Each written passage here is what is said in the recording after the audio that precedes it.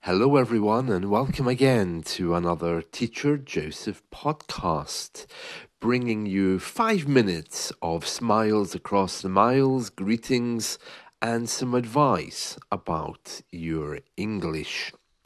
Today, the question is American English and British English the same? Well, the answer to that is no, it's not. On the surface, it looks like it is the same.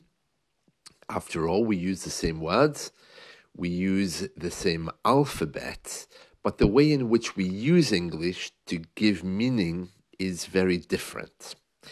When you begin to learn English, you won't see it. It will look the same for you. But as you look a little bit further down inside the language, you will see that it's very different. Let me give you a couple of examples.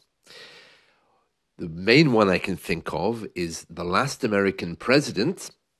He used to talk about the vets. The vets, they're great people. I love the vets. The vets are fantastic. The vets did so much for us. And I was thinking, the vets? What, the president loves animal doctors? Really? Why is he celebrating vets?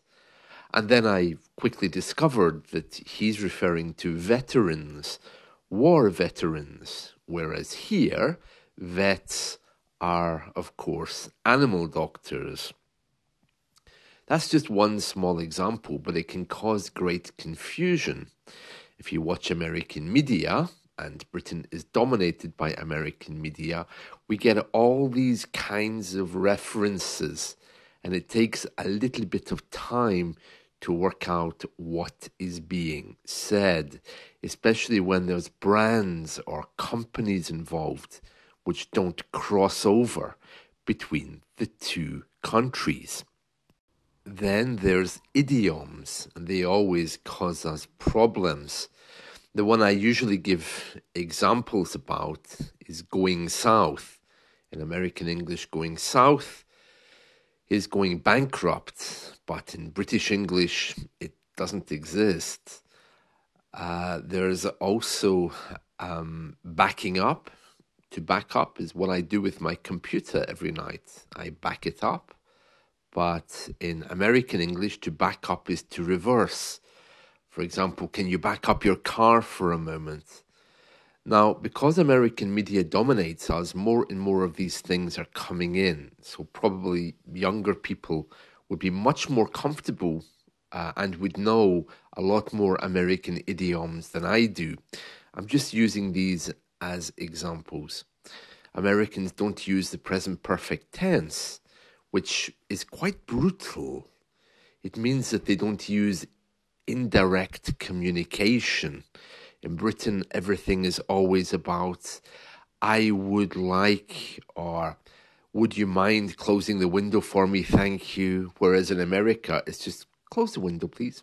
Yeah, thanks. Or close the window, could you? Thanks. We're very into a politeness in indirect communication. The same with the present perfect. If I, for example, tell you that someone has died, I'm giving great respect to the fact that the action of dying has happened.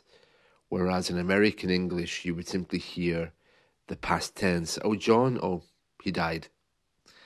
And as I've discussed before with you guys, it's all about the present perfect is always all about the action, not the time.